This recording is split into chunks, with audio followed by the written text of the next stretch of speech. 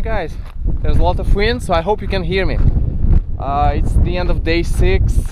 It's the shortest day I've had yet. It's the end of this week. I've been on the road for 5 hours and 30 minutes and I only have about 37 kilometers on the counter right now. The reason is I have to pack because I'm leaving tomorrow morning and moving to the next place where I'm going to be staying 1 week, and this time it's the Savoie, where near Chambéry, where there are gonna be mountains and it's gonna be going up and down, and there's gonna be lots of crazy stuff. Probably less kilometers, but way more miles up and down, that's for sure. So the start of the day has been really complicated because I've been going through the forest, like big forest. The problem is I was following this small path that was supposed to be marked, and it was, but for the longest part actually it wasn't practicable. There were plants all over around. If you watch the run laps you probably see it. I was fighting it all along. I couldn't run for a big part of it.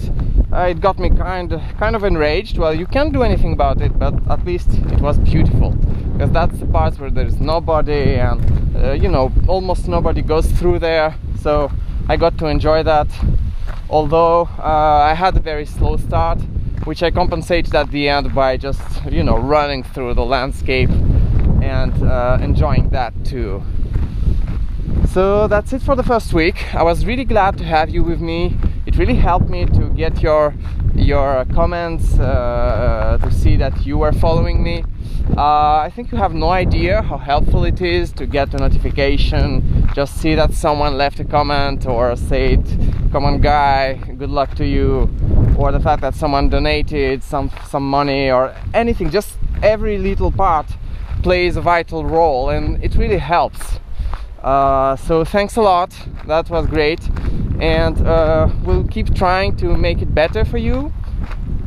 So next thing, please start asking questions. That would actually allow me to make videos about specific points where I could answer you.